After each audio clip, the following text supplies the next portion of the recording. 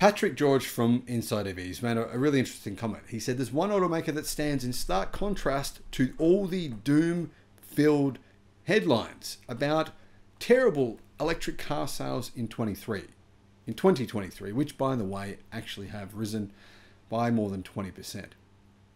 That is Korea's Hyundai Motor Group. So Hyundai and Kia. Last year saw record EV sales from almost every brand that could be bothered to make them. It also saw questions over demand and issues with software and charging.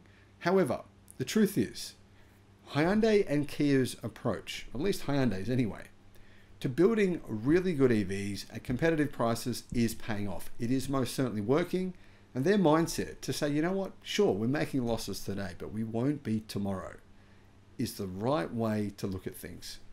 Yesterday, Honda's CEO said this: they cannot possibly make an affordable electric car, even at a price of $30,000, unless they have a magical solid-state battery technological breakthrough.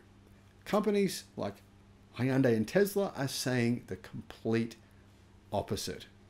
Hello, my friends. Welcome to the channel. I'm Sam Evans. You're watching the Electric Viking. Great to see you. A new report out from Bloomberg NEF says that, based on preliminary sales data, Hyundai and Kia together made up more than 8% of all EVs sold in America. This means that the group sold more EVs than General Motors and Ford.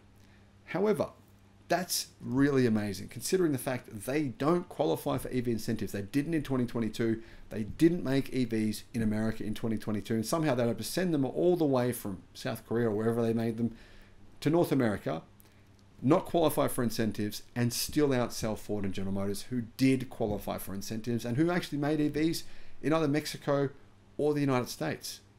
Now imagine when Hyundai and Kia are manufacturing, when they are mass manufacturing EVs in the US, they'll be able to crush their competition if they continue to have this positive mindset. This is proof that their approach to electric cars is working. It's also proof that the gambles they've had to make in terms of investing in the technology, investing in 350 kilowatt charging, in 800 volt EV architectures, it's working. It will eventually pay off. Hyundai's EVs stand out thanks to their impressive charging power and efficiency, said Bloomberg NEF EV analyst Corey Cantor. The Ioniq 5 can utilize 350 kilowatt chargers. The Ioniq 6 is one of the most efficient EV sedans currently on the market. The EV9, the new Kia EV9, is selling incredibly well as well. It's only just begun sales in November and December, and it sold more than 1,000 units on its first month in sale. Now, where are all these sales coming from? A huge percentage of the group's sales are coming from a little kind of trick, right? So a lot of customers are walking into a Hyundai or a Kia dealership and they're saying, I want to buy an EV, and Kia and Hyundai say, well, how about you lease one? Because if you lease it, you get a $7,500 reduction in your overall price. It will then qualify for EV incentives. That's the only way to get them to qualify.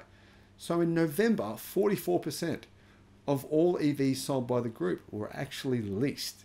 Interesting strategy here, very smart. Now, when it comes to the market, they're trying to cover off all the different segments. For example, the Kia EV9, that is a 7-seat electric SUV. And it's more like a Toyota Land Cruiser. It's in a market all to itself. The Ioniq 5 is also in a market all to itself. It's like a large hatchback, which also looks really good.